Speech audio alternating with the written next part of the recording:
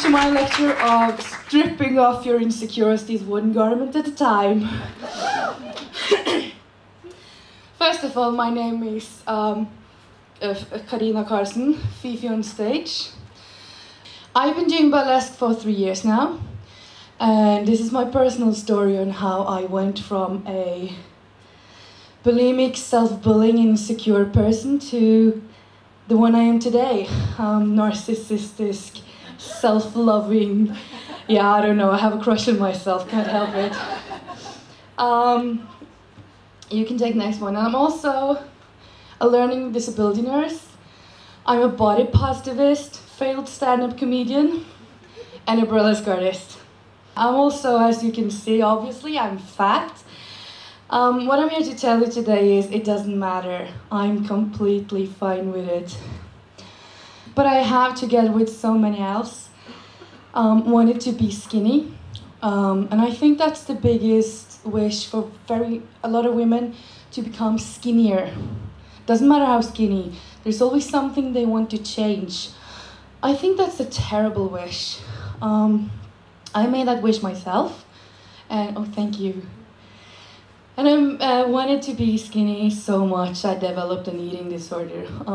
Unfortunately, there's a lot of men following this trend as well. Sorry, my head does not work. Okay, next one. I want to talk to you a bit about what body positivism is. I'm not fighting for the right to be fat. I think we should accept all bodies. There's no ideal body. Body positivism is all about accepting who you are and develop a good mental health, which is related to your self-image. Too many, I think, treat their bodies as body issues as the symptoms, like, I'm fat, I want to do something about it. And that's fine, but you have to have your mental health with you as well, because I have friends who lost weight, gained weight, they had boob jobs, they're still unhappy because they only did treat the actual thing. They didn't treat what's in here. You also have to accept how others live their life and the way they look, because I mean, really, it's none of our business, is it? I have nothing to do with your health. I shouldn't care. I should care about me. And I think the most important one is, don't body shame yourself. Because all the nasty things you say in the mirror to yourself, I really hope you wouldn't say that to a person you met on the street. So I think just stop it. Say nice things to yourself in the mirror, say nice things to everyone else, and save the compliments you get. When I was 16, my mother-in-law at the time, she told me that if her son could choose a new girlfriend, she would be tall, she would be blonde, and she would be skinny. So, everything I'm not. And then, this is actually kind of hard to talk about. Then she handed me an exercise program and told me to eat less. So I was 16. And also I had a lot of bullying before then about my weight. It was like, you know what, you could have been so pretty if you weren't so fucking fat. I remember a boy in my class telling me that. So that was the beginning of my me being a bulimic. And it was quite traumatic for me as a 16-year-old girl with all the insecurities to hear that. So I started to throw up everything I ate. I threw away my lunch pack. I started exercising at night so my parents wouldn't know what I was up to. After a while, the relationship ended and I moved for myself. And I used all my money on food. Really, I'm an economic wreck because of that time. I spent all my money on food so I could throw it up again. And the feeling you have when you do this, both the eating and the throwing up bit, you're standing in front of the toilet with your finger in your throat and you know you shouldn't do this, this is stupid. You're going to destroy your organs, and you still do it. You can't stop it because, oh God, I need to be skinny. I need to be pretty. My eating disorder went on for about 10 years. And I used to laugh at it and calling it a disturbing kind of hobby, since I thought to myself I wasn't sick enough. So it wasn't until I had a conversation with the leader of the Norwegian eating disorder, actually last year, I realized that there's nothing halfway when it comes to an eating disorder. I also learned that it's actually a lot of fat people who think the way I did. Like, since I don't lose any weight, I'm obviously not sick. And I would like to say that if you are sick, or if you have a troublesome relationship with your body, contact someone, please. It's horrible, and the National Norwegian Eating Disorder Organization is just across the street. I would also like to encourage you all to find some kind of art, maybe burlesque, that inspires you and lets you be you. I want you to drown yourself in that kind of art and learn to love yourself for your abilities and what you can do. And love yourself for who you are as a person, not the number on the scale. I hear I'm switching up really between British and American, sorry. I'm not saying that changing this mindset is an easy task. It will take time, and it will be a different kind of journey for everyone. And it will be obstacles along the way. I'm not really sure what happened. When I was 27, I found out there was a burlesque class in Oslo. So naturally, I moved closer to the city and took a stripping class. What I learned, standing there alongside 12 other women, sweaty, every sizes and shapes, was that everyone has complexes, and everyone can feel insecure at times. Even the most beautiful girl in the class, she had issues on being too skinny. That was really an eye-opener for me, and it helped me realize maybe it's not me, maybe it actually is the society. And if you think about all the bodies you see in the media all the time, it's no wonder we want to look the same, because we only see one type of body. And I think that's the photoshopped ideal body. So we're constantly trying to fit into a picture of a body that does not actually exist. I usually say we're trying to compare ourselves with Photoshop, and that's not healthy. So as I said, burlesque is a beautiful art form where everybody can fit in, so I'm expecting to see all of you in my shows on stage.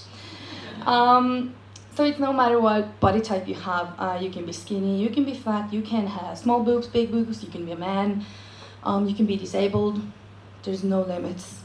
A very common myth is actually you can't do burlesque if you're skinny, because you don't have anything to shake and shimmy.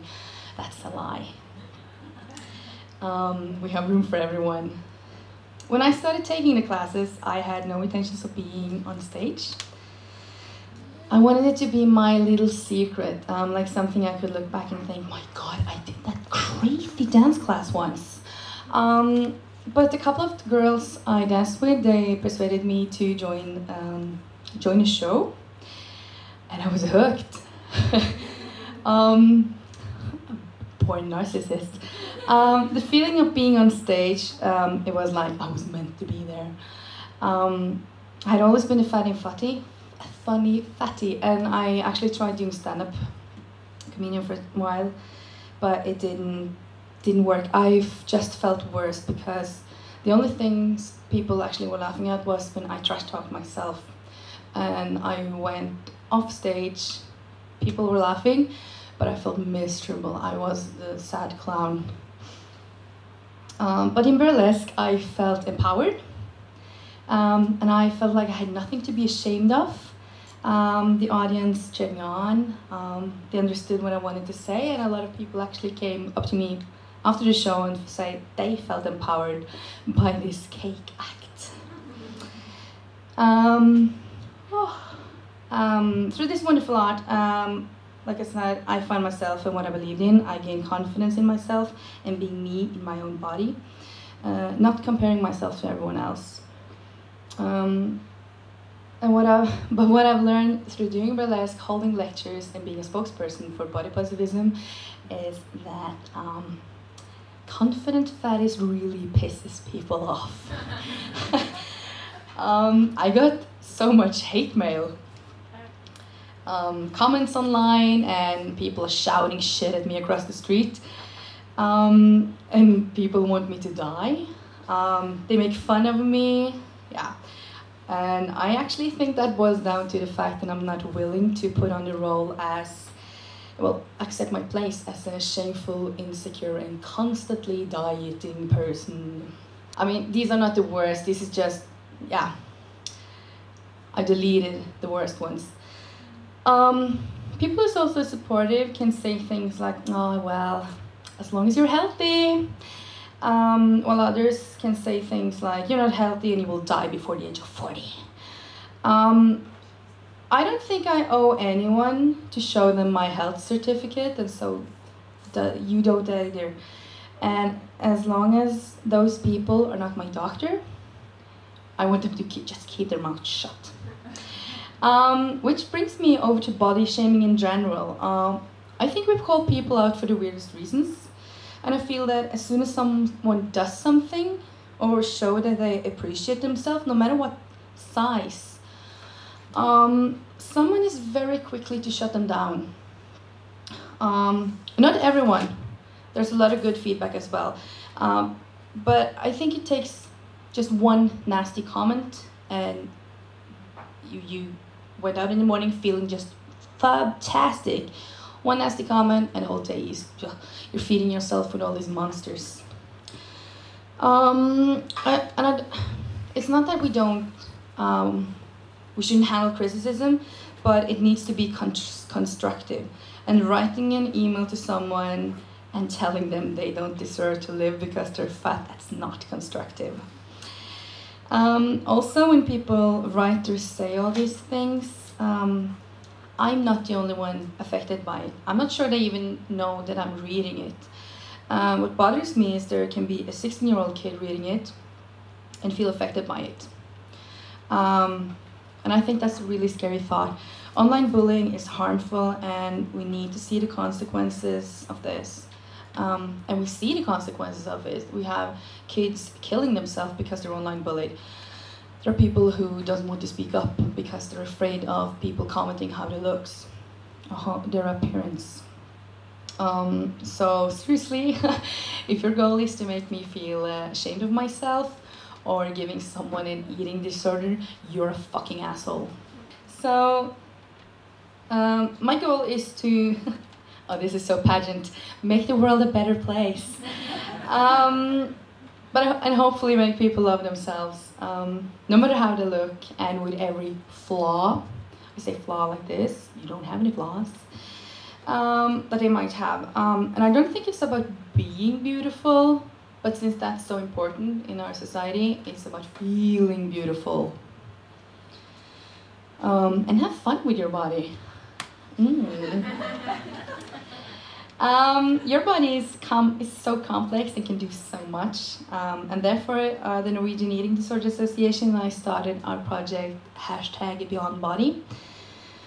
You can read more about it online. I have very limited time, but basically we want people to take pictures, take a selfie, upload it on Instagram, #BeyondBody, and brag about yourself, brag about what you can do. You know, everyone. Feel empowered. I also started something called 365 body myths, or kroppsmyter, as it's called in Norwegian, because there's so many stupid body myths. One example is that chubby girls give better head because they're always hungry. And I'm sorry to tell you guys, but when I'm hungry, sucking dick is the last thing on my mind. So in this project, I have to break a myth every day. This can be anything. Like the other day, I had a post about men and penis sizes. I mean, big and small, we want them all. Yesterday, I talked about the fact that women actually does poo. And today, I think I'll say something about how the society wants to tell us that only skinny, pretty, and young people are having sex. Or is allowed to have sex. I mean, yeah, no. I've also walked around in shorts, light-colored clothes, and I wore a bikini at the beach. Fat people can't ride a bike is one other. No. And yeah, fat people can't be naked. So I went to Jotunheimen and walked around naked. It was fucking freezing. Ponytails. Fat people can't wear ponytails. Yeah. So I did all these things. I think I'm at day 86 today, and you know what? I've survived so far.